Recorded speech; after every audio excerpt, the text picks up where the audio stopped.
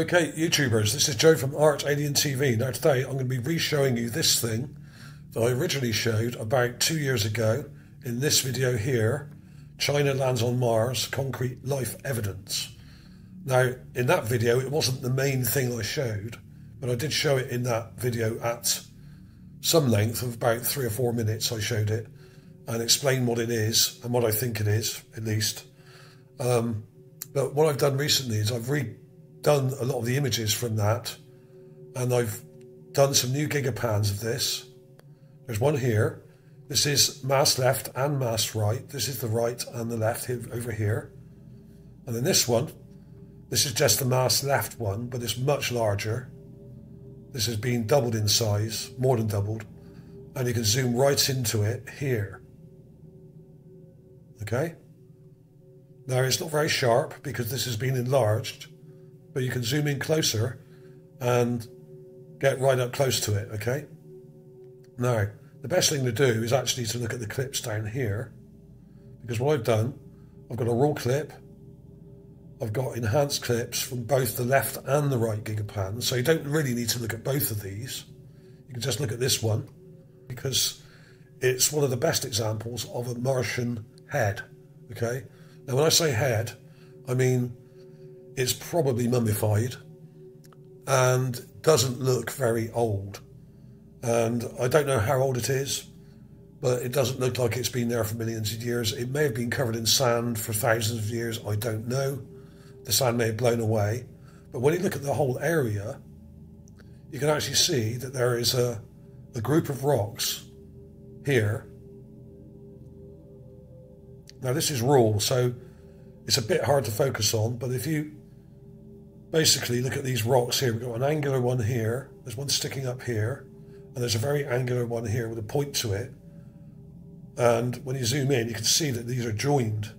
This is part of a wall or structure, as are these here. You can see this one is kind of rectangular, right?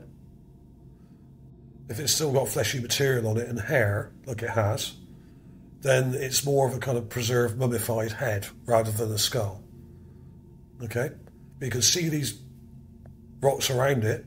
It's in a little clearing here, and a bit of a mound there going up.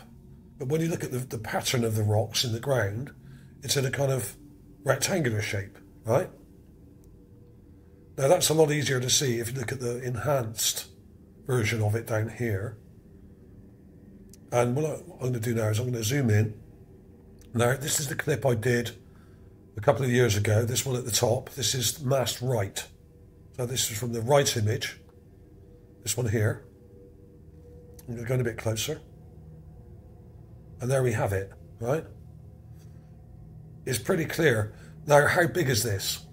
It's about twice the size of a human head in height.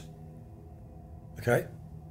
So a human head would come up to where this eye is here and come back to here.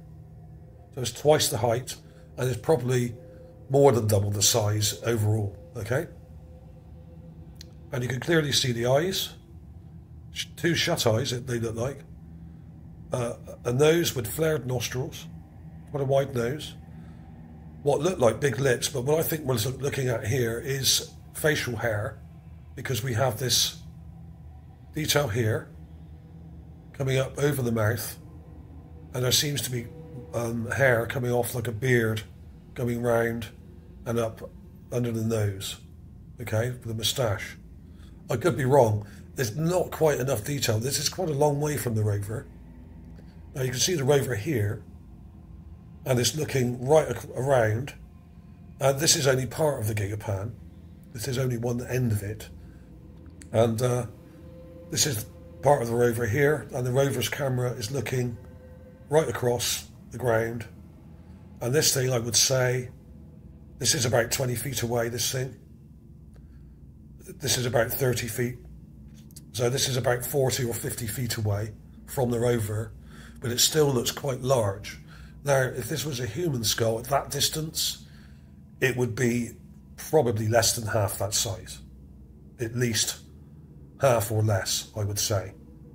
Now, this is the new clip I've just done a few days ago. Masked right, okay?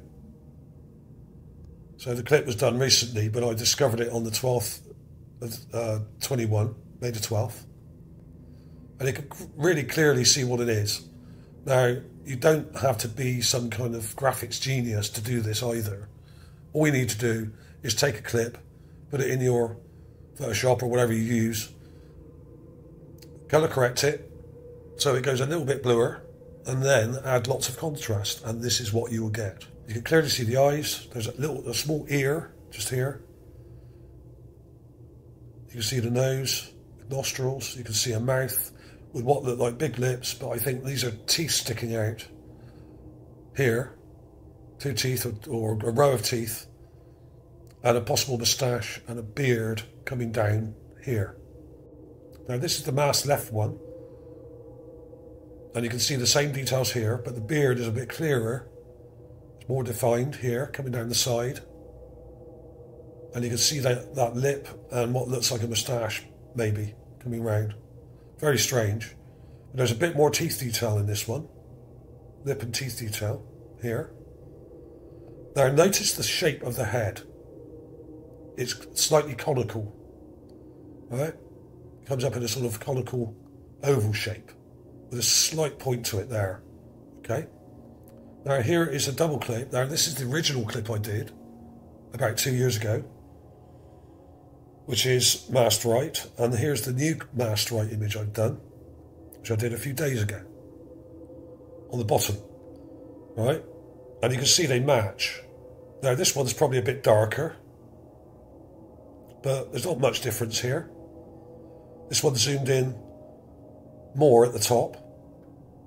Let's go in a bit closer. So the original clip's probably the best one.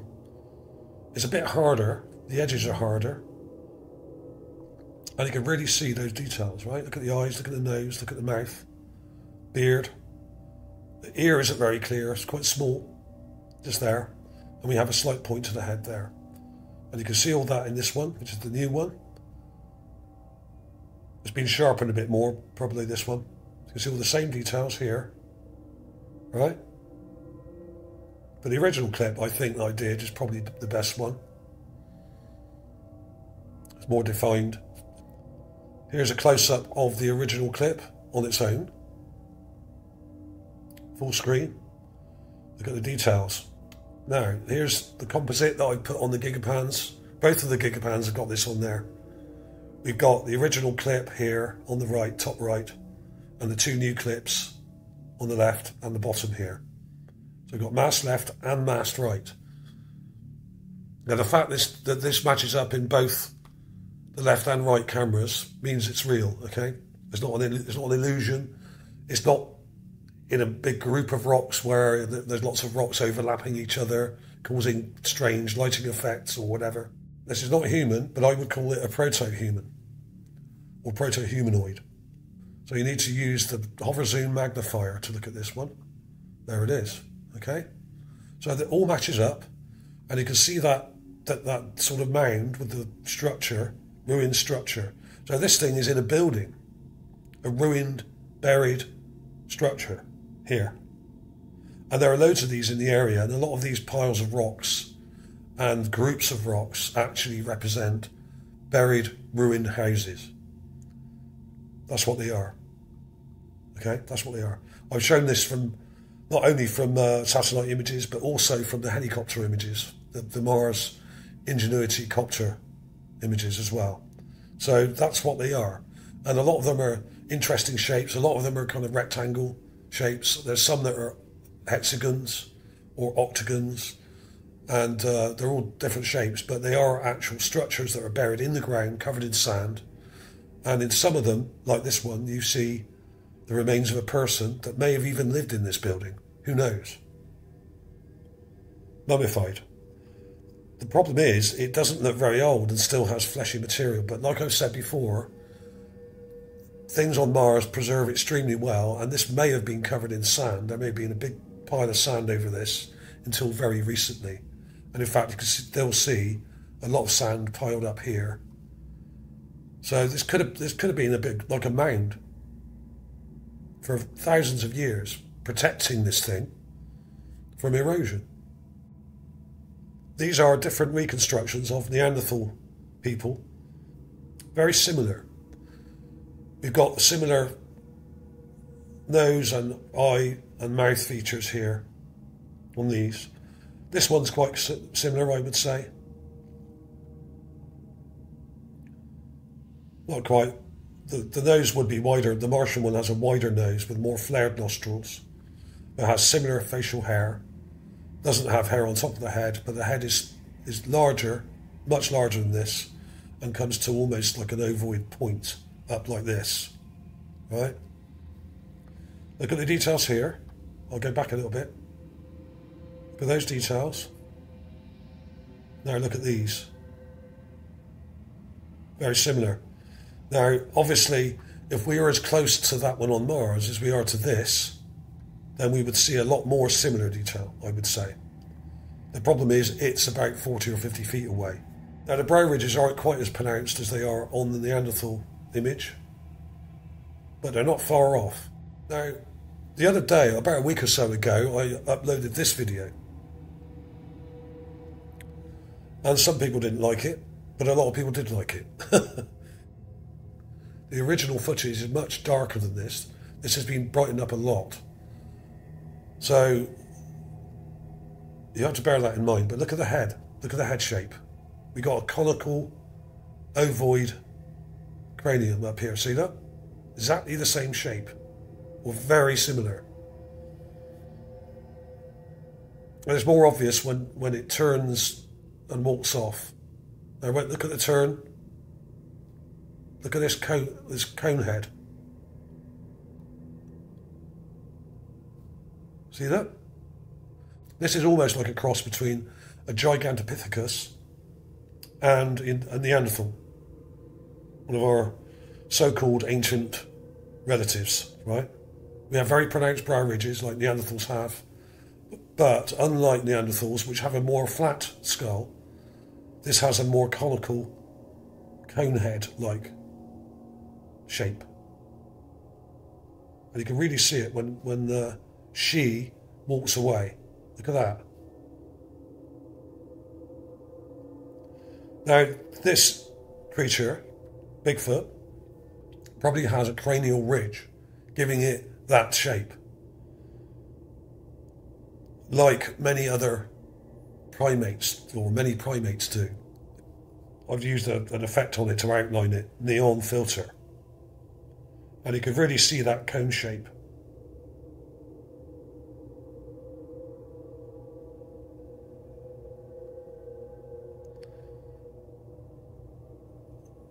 So there we are. Now, in this video, I actually went into some detail about the breasts on this thing. Now, one person did comment saying, oh, it's obviously fake, it's a guy in a suit. No, it's not a guy in a suit.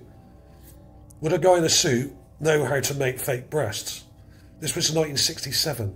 Now, silicone implants were not invented until 1963 or 61, I think it might have been, right? But the problem is silicone implants don't move. Now, one of my girlfriends from many years ago had silicone implants and they didn't move. They were quite solid, I would say. They had a little bit of give in them, but not a lot. Now, I'm not being crass here. I'm being serious. You can actually see these moving. Now, in 1967, is it possible that someone would have been clever enough to make prosthetic breasts and put them on a suit like this? I don't think so. Because the saline and more flexible implants were not available on Earth until probably the late 70s, early 80s, or even later, mid 80s. Okay, look at them. And if you watch it, you can see them moving. Let's go back a little bit. You can actually see them moving. These are not implants. You can actually see them moving. So this is probably real. I'm not 100% about that, but I'm sort of 95% there. And also, another thing that the skeptics always miss out are the feet. Look at the feet.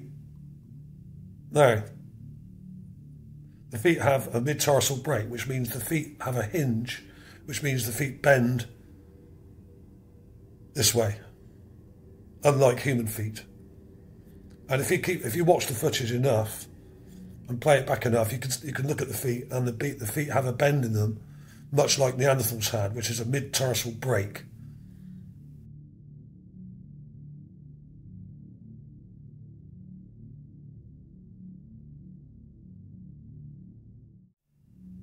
The feet don't have arches in them like human feet do. Look. So, there we are. I mean, that's just there for comparison anyway. I thought I'd throw that in. The main thing I want to show you with that is the shape of the head. The slightly conical shape to it. Now, that Bigfoot footage is actually more pronounced than this. It's more pointed. This is slightly lower, but very similar. And then there is this thing. Very strange indeed. With what looks like an arm and a hand here. This looks like a hand and a head with an eye. This looks like some kind of strange creature, but is it living? Probably not. It could be, it's possible it could be mummified, or it could be a carving like a sculpture. Who knows? It may just be an optical trick, this one. There's a close-up. These look like fingers here and a thumb. 1, 2, 3 fingers and a thumb. Elbow here, arm going up, body, and a weird sort of anteater-like head with a long snout here. Very weird. There's this, which is an animal skull, like a bear or dog type skull. It's even got a nose on the end, but remains of a nose here. Eye socket orbit there. Long, elongated skull. Some kind of creature a bit like a bear or a bit like a dog, perhaps. Who knows? This is quite large. This is probably about 9 inches long, maybe 10 or 12. So who knows? Perhaps it is real, after all. And you can see those breasts move there. You can actually see them. If you watch the full speed footage at the beginning, they move. Now, prosthetic ones or plastic ones on a suit would not do that.